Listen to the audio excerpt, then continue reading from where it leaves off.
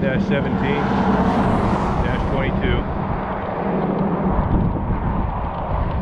An entirely different environment here. It's still desert, but it's different somehow.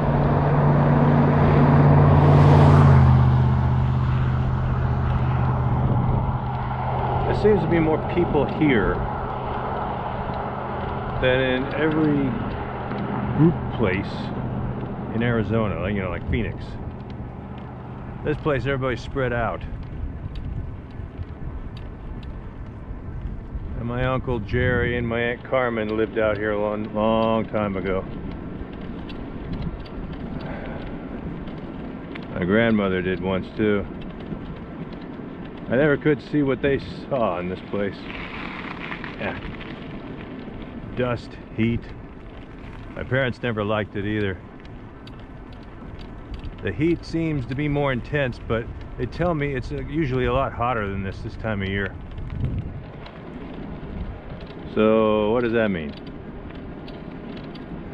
Don't know for certain. Could be a cycle, a natural phenomena. You know, nothing to do with climate change, perhaps.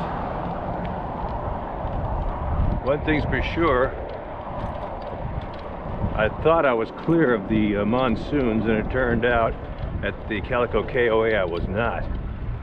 A thunderstorm that hit there knocked out the power up and down the interstate. There were two of them side by side on either side of the interstate.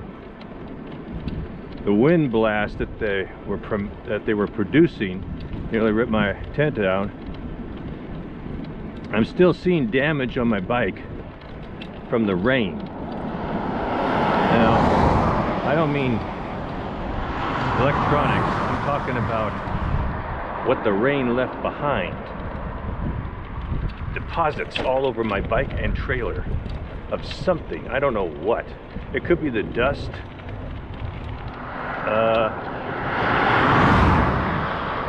Matt Cotton told me that the dust in Arizona, when it gets wet, it turns into kind of like a cement.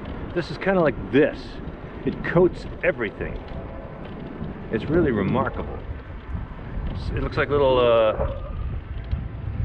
stalactite configurations. And it coated my mirror. It's like, wow, what the heck happened here?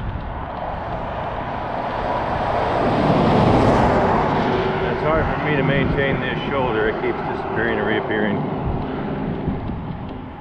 And hard at the same time to look around. I'm quite astonished by everything.